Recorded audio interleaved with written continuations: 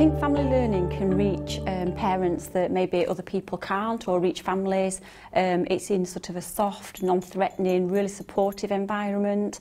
So we're about, building resilience, raising confidence, empowering people. Family learning gives an opportunity to develop social networks as a family, to build relationships, to develop self-esteem and confidence, and therefore as a parent and a young person you can build a better relationship to help kind of understand any mental health issues that might emerge. Young people will present mental health issues very often at home, and it will be the parents who observe them before the schools will.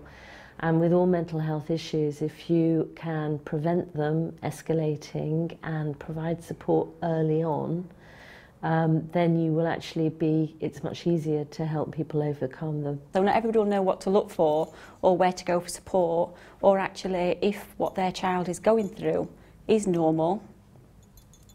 How can they do that? What agencies are out there? And I think it's really important to know that they're probably not on their own, and there is lots of support out there. It actually helps people to help themselves, it helps them help each other, they work in groups, they support each other, and we're very responsive to what local needs are. So we're not just following one agenda, we're following what's been discussed or raised locally and what parents and families are telling us that they need. It's a bridge between the parents coming into school and the schools going out to meet the parents, and family learning makes that link between the two.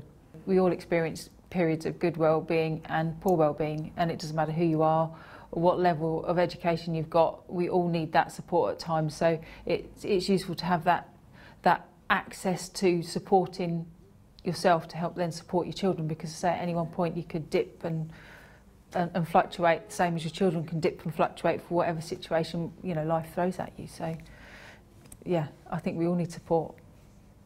Across the whole population, whether you're an adult or you're a young person, the instance of you as an individual having some form of mental health issue over the course of your life is very probable.